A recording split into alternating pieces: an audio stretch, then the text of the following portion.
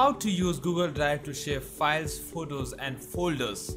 Welcome back to website academy.com. This is your host Anuj, and in this short video I'll be telling you how you can store your files, photos, store them, share them with your friends, family and give them access rights. So just stay tuned. Just come to google.com and then what you can type is drive, and then just open this first result which you get. Now as you come here, you have two options to choose. First of all, you can download Google Drive on your PC or Mac if you are having, and then use it directly as an app on your PC or on your Mac. There's another thing which you can do is that you can open the web browser version of Google Drive and you can operate and you can control everything like you do from your web browser. Okay, now if I open this in a new tab, what I will get is get Drive everywhere.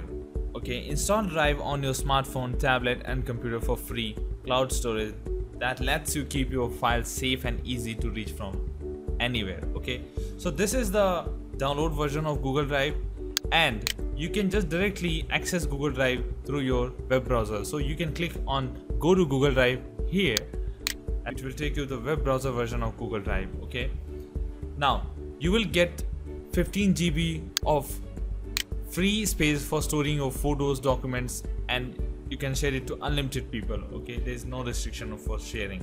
Okay, there is one more thing which you need to know is that for you to use Google Drive, you need to have a Gmail account. So like me, I am currently logged into a Gmail account. Gmail accounts are free to create. You can just create any Gmail account. If you don't know how to create a Gmail account, you can watch one of my videos on Gmail, how to create a Gmail account, which I have done. Okay, now to the left of your computer screen, you will see this new bar in red tab. What you can do, as you click on it once, you will get options for like +1 to folder. You can create a new folder here, or you can upload a file from your PC, okay, or Mac, and then you can upload a folder, and then you can create a Google Docs, you can create a Google Sheet, you can create a Google Slides. And if you go to more, what you will see is you can also create Google Forms, you can create Google Drawings, you can create Google My Maps. Plus you have other options for you to do some external stuff which Google Drive does not support yet. What you can do is you can connect more apps to your Google Drive storage, and it will be connected, and whatever you do on those apps, it will come directly to your Drive storage. Okay, so you can keep everything in one place, store and keep them organized. So for the sake of this video, I will show you how you can upload and store a folder, and then how you can create a document, and then how you can share it to your friends and family so that they can have access to your files and folders which you want to see. Plus, if you want to give them authority to edit, or if you just want them to see, we'll discuss on each and every aspect of that permission level. So just stay tuned. Okay, so for the demonstration of sharing, what I have got here is I have got few of my pics, and one of my friends' pic is here with me. I would like to share them to my other friends, and I would also like to store them on Google Drive. If in case my PC gets halted, or if something happens to my PC, I could have a backup copy. How do I share it? How do I store them? So let's open Google Drive. So here we are on Google Drive. What I can do is click on this new tab and choose this file upload option. Now what I can do is I can just click on that once, and then I can hold this control key in Windows, and on Mac it will be command key obviously, and then choose the another photo and then this other photo and click on open. It's uploading 3 items for me on my Google Drive. Okay, so my files have finished uploading to my Google Drive, and I have a good and nice copy of them on my Google Drive. Now let's see how to open them. For you to open them, just double click on them and it will open for you. Now let's see how do I share them to my friends Now if I would like to share this pic, what I can do is click on this pic once. I will see these few options on just top of my pictures. So let's hover over our cursor and see what these icons mean. Okay, so the first one tells me to get a link.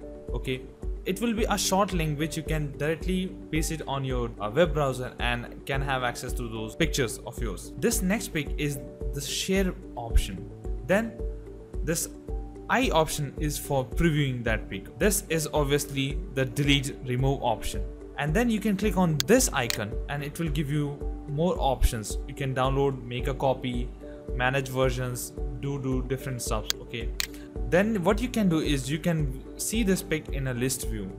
And then sort option, if you have, let's say if you have a lot of pics and you want to sort them according to alphabet, and then you have this settings option. So let's see now, if I want to share this pic alone, I will click on it once and I will get this share. I will go to this share option and it will give me this message as I hover over it, share anuj2.jpg. If I want to share 3 of them all together, what I can do is I can just click anywhere outside the pics and then highlight all 3 pics. Click on it once. Now what you will get here is share with others 3 items. Just type in the email address. Let's say I know an email address that is Anuj. This is the email address and I would like him to see all my 3 pics. Okay, so this is the email address, and then what I can do is I can put a note here. Hey buddy, this is the message I can let him know. And then what I can do is I can assign him a permission level. Let's say if I want to let them edit, or if I want them to only comment, if I want them only be able to view my pic, I can choose from these 3 options. Okay, if I don't want anybody to edit my pictures, okay, so what I can do is just say can view my pic. Okay, and then I can just directly say send, and bam, I have shared my pic with anuj@gmail.com. Now let's talk about how, if you want, you can let all your 3 pics to be seen by public. Okay, so how do we do that? First of all, we highlight all these 3 pics. Okay, and then go to this sharing options and click on it, and then go to this advanced here. You can see this advanced option just down below, can edit. Okay, you will see this advanced. Just click on advanced, and now what you will see, you will get this links to share. Okay, just don't worry about these are the direct links of the pictures. Okay, so this will be any number of the links which you can see. If you have selected more items, you will see more links here. Okay, so let's not talk about that. Okay, now what you can do, who has access permission?